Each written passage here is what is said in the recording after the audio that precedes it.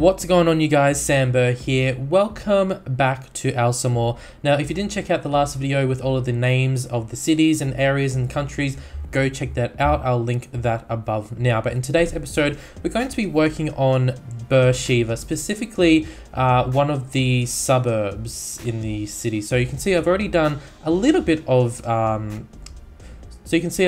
some suburban areas, and yes, there is a little bit of a traffic jam down there, but in today's video, basically I want to connect the two areas together. So you can see the top area there and the more city area. Basically, we're going to work on the areas in between, and also towards the end of the video, I'm going to show you guys a little bit more that I've done off camera, and also I'm going to show you guys the major suburban area at the top of the screen, which I actually didn't show you guys. I didn't build it on camera basically, so I want to show you guys that one as well.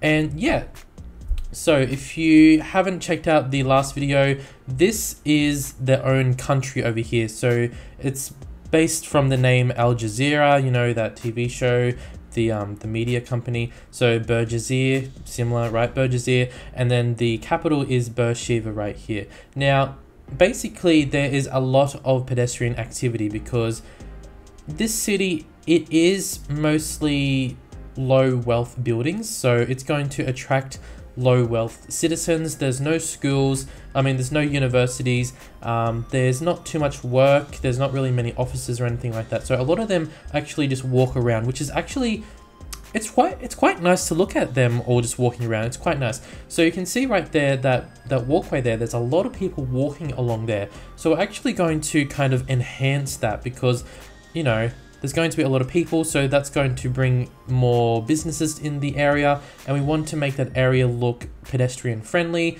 So we do that by putting shop fronts and then putting little seating areas and also like tables and just trees and things like that, and just make it look really nice basically.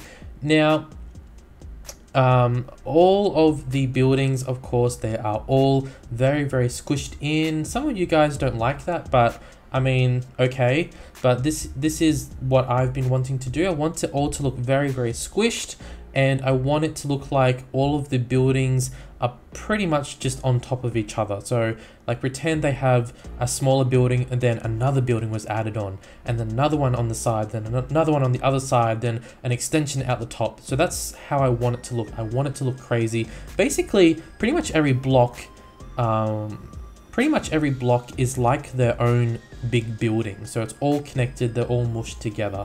And you can see right there, I don't know if you guys caught it, but you can see some of the buildings are overlapping. So what I do is I drag other buildings over the top of it to get rid of where it overlaps and you can't actually see it, so it looks like it's all one big proper building. Now you might notice there's a larger road there at the top. Now some of you guys aren't going to like that, and that's totally fine, but the reason why I wanted to do a larger road is because I wanted there to be a little bit of variation between the roads. But that larger road, I don't know if you guys will see it, I'll show you guys at the end when we go out of the speed build, but that road, it kind of just goes from here to there, not really connecting up anything, but I kind of like it because it's odd. It doesn't really make sense, and that's exactly how the city should be. So the whole road network doesn't make sense. It's completely all over the place, and there's going to be things that just look out of place, that look wrong. There's going to be traffic issues, and that's exactly what I want for Beersheba. I want it to be just that type of more poorer style city. Maybe it won't look so poor, but I don't know. Maybe you guys can understand what I'm trying to say. But yeah, all the roads, they don't have to make sense. When we do the other country, maybe then things will become very fancy, and you know, there's going to be a lot of big things, lots of bright lights and things like that. So there's definitely going to be a big comparison, because some of you guys have been asking like, why don't you do like really fancy areas? Why haven't you done this or that? And yeah, you just have to wait. I just want to focus on one area first, because if I like do two countries and two different cities at once, it might be a little bit hard to keep up, especially if you're not watching every single episode, which I know is a lot. So if I just focus on one area for now, it's just going to make it easier, and it's also easier for me as well. Another thing, some people were saying that I needed more parking, so you'll notice there's going to be some little parking areas that pop up throughout this video. There is a school right there, so I thought It's good to have some parking near the school, and there's some office buildings along that main road through there. So I'm hoping in the future that main road there, which is 4 lanes by the way, I'm hoping it's going to become like a main road. I'm hoping it's going to be full of pedestrians. I'm hoping it's going to be really busy and crazy, because that's what I want. But wherever in the city, wherever it becomes really busy and crazy, we're going to have to change it a little bit and make it look like it's kind of like a center wherever the busy areas will be, if that makes sense.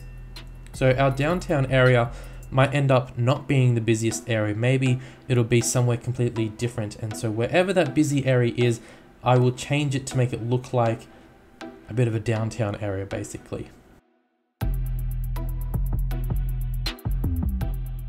So you can see down in the demand master, we have a huge demand for industrial. We have about half, what's that, like 50% demand for commercial. We don't have any demand for the residential. God, I'm getting all my words mixed up. But what I do throughout, I've done this throughout this whole city. Commercial on the bottom and then residential on top. So that's basically all that I'm doing throughout this whole area. Not like every building is like that, but a lot of them are doing it, because I don't want the buildings just to be like just commercial or just residential. I want it all to be a mixed use area. The whole city, it's very, very mixed use basically. And I think that's a really great way to have a city, because then they're not going to have to rely on getting a car and going from point A to point B in the city. So it's going to make them walk more. Public transport will be coming. It's probably just going to be buses in this city because it's a poorer city. But yeah, mixed use areas, it's a really good idea and something that you see a lot that's being developed nowadays. You'll notice a lot of these larger big developments, they'll have little shops down the bottom just to make it easier for all of those people. So you can see now I'm starting to put in some larger buildings. So I don't want there to be like one specific area where there's a huge building to kind of show where the downtown is. I want it to just have random little buildings that pop up, basically like little mushrooms. They just pop up out of nowhere, and that's just how it is. So I like it, and I like that those larger buildings, they're colorful as well. So it's really nice. Those larger buildings, they're not going to be throughout the whole city. Obviously, it's going to be in the inner areas, but it is going to go from where the downtown is currently, and it's going to go all the way over to, well, I have to go show you guys later, but it's going to go all the way over to a little beachside area. So we're going to make a little fancy beachside area just to the top of the screen here. And it's going to have some nice beachfront areas and esplanades and things like that. I'll show you guys that towards the end of the video.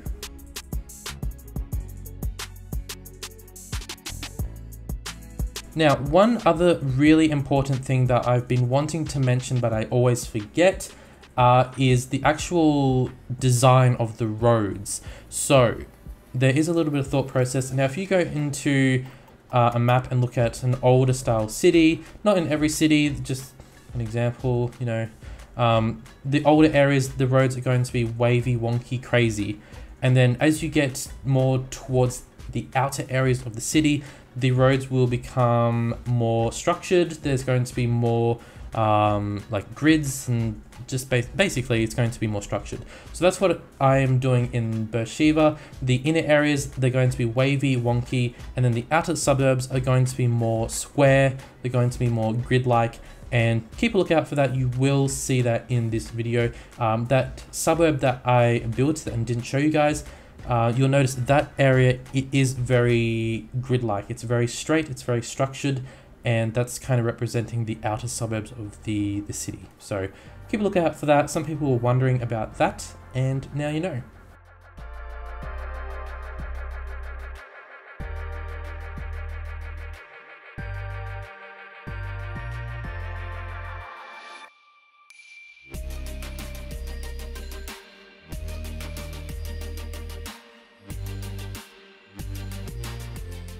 And as always, I'll just quickly say this, I say this in most of my videos, if anyone knows of any buildings that would fit in with this whole style, please let me know. You can contact me mostly by my Instagram. I'm always there if you want to send me links or just tell me the names of assets that would fit in with this, because I'm always looking for other things. Now, what I'm doing here, I just want to mention this quickly because I showed this to you guys once and nobody understood why.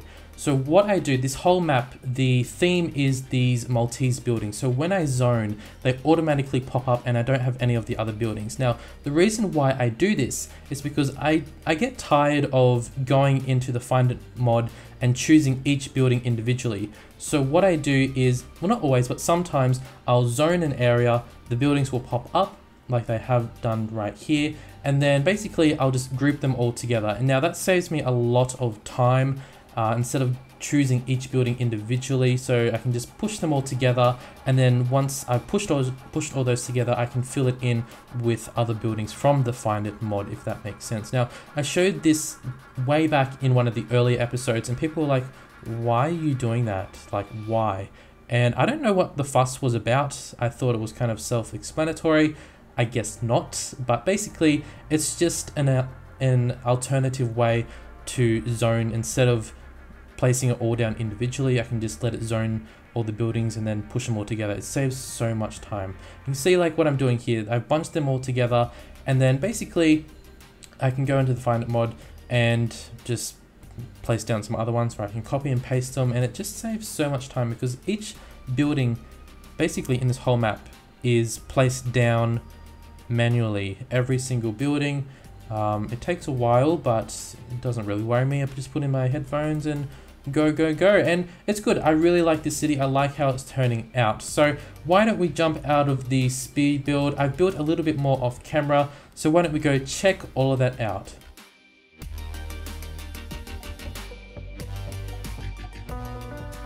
All right, you guys, so we are in live mode. Now, I'm not going to do too much.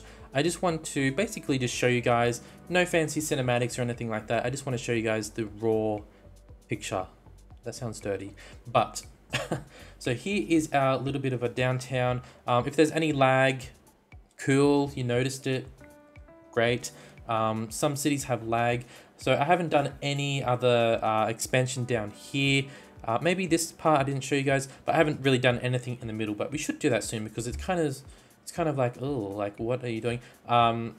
This is a situation over here, 10 million cars. I know it's odd, but part of me kind of likes that there's all those cars here because it looks like it's just being used. Anyway, we're not focusing on our little downtown. So here is our newer areas. Basically, we filled in this area in this video here. So before there was that random big gap, now we filled it all in. But let's go over here and yeah. So like I said, the outer areas, they're going to be more grid-like. It's going to be more structured. It still looks pretty good. I tried not to do like a hardcore grid because they're boring. So you can see the grids are a little bit, they're kind of straight, but like here, they're a little bit wonky. These ones here, they're kind of, it transitions from a wonky grid down into more of a structured grid. Down here, we have some interesting shapes. I really do like this area. I don't know what this is. I don't know what that's doing, but I like this area here. I like that there's so many people walking around. Yeah, it's just really nice. The sun is just about to go down, but here is our little street that we were working on. So even though there's not really much on there, I just wanted to add in like a couple of little seating areas. We got some shop fronts, we got some offices and things like that. Same with this one over here. So we have a monument there. We have offices, some shops, schools, and I think those are also shops as well. And it's just nice. It's cozy. And the population isn't too big in this area yet because a lot of these buildings, they don't have a huge capacity, which is okay. It doesn't really matter. Oh yeah. Now I said about a beachfront area. So this is going to be the beachfront area over here. So pretty good. It's not really, it's more of a lakefront, isn't it?